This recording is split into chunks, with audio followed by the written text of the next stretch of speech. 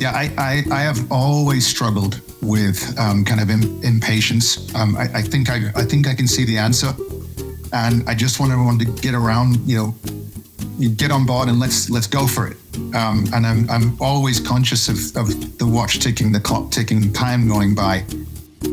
Oh, wow.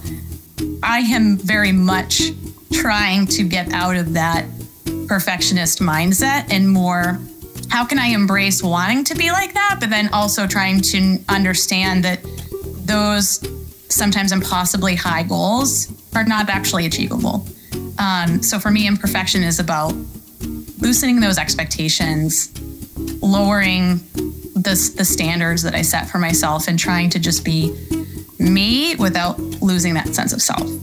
Wow, that's a very vulnerable question, Deb. I think for me, I'm working on myself every day, right? I always am on this journey of self-exploration, self-discovery.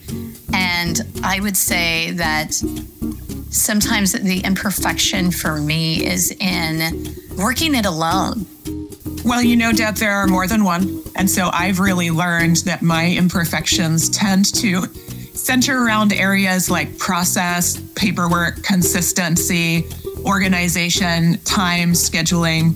I'm sort of the person with the ideas and the communication and how can we connect and what is the soulful vibe in the room, right? And now I've learned I now have someone helping me with a lot of my work, and he is very process oriented, and so I can continue being idea and sort of public oriented.